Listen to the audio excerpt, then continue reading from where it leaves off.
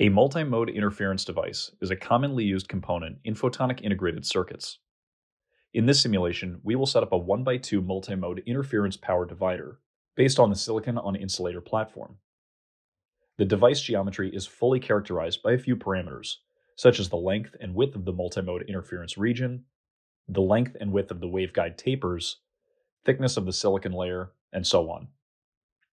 We define these parameters as variables so they can be easily changed for a different design.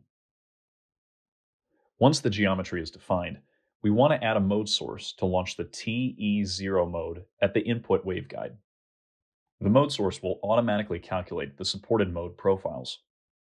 Since we are looking for guided modes in the silicon waveguide, we use the silicon refractive index as the target effective index. We will only search for one mode in this case. The mode-solving algorithm will automatically look for the mode with an effective index closest to 3.48, which should be the TE0 mode. After the simulation is complete, we can visualize the transmitted power spectrum by looking at the square modulus of the mode amplitude.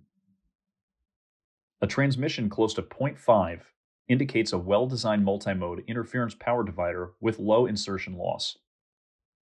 Lastly, from the field monitor, we can see a field distribution of an even power splitting. This simulation demonstrates the typical workflow of a photonic integrated circuit component simulation. You can easily perform design simulations for other devices in a similar way by harnessing the unprecedented efficiency of Tidy3D.